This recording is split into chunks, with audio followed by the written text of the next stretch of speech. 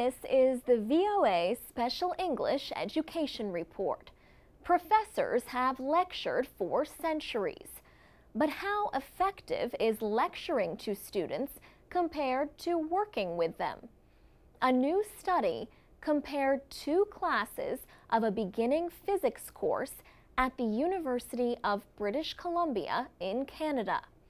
There were more than 260 students in each section. Both were taught by popular and experienced professors. The study took place for 1 week near the end of the year. One class continued to be taught in the traditional lecture style. The other professor was replaced by two teachers. They had little teaching experience, but received training in interactive teaching methods.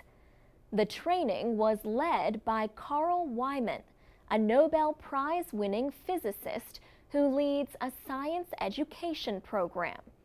There was almost no lecturing. The teachers put the students in small groups to discuss and answer questions. The instructors always gave feedback after the groups did tasks, and they gave readings and quizzes to finish before class so the students would come prepared to discuss the material.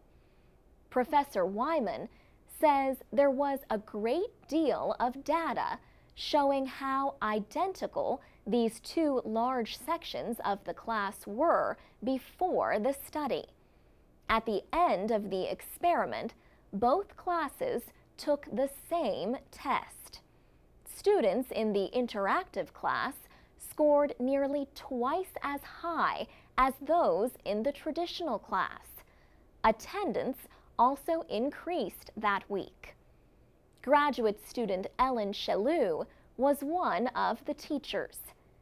She says the methods they used are designed to encourage students to think like scientists.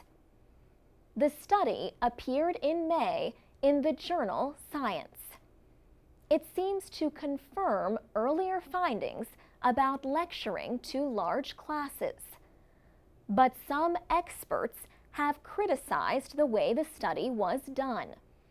Both of the researchers who taught the class, Ms. Chellew and Louis Delaurier, were also authors of the study.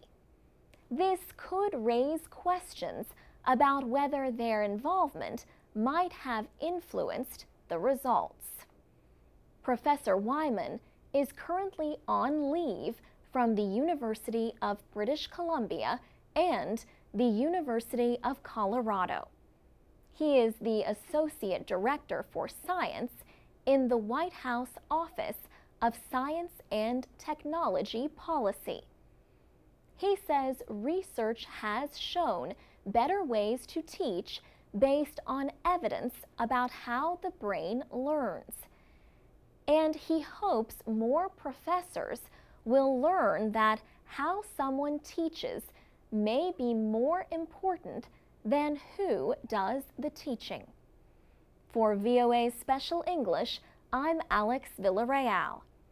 You can find a link to the physics test that the students took at voaspecialenglish.com.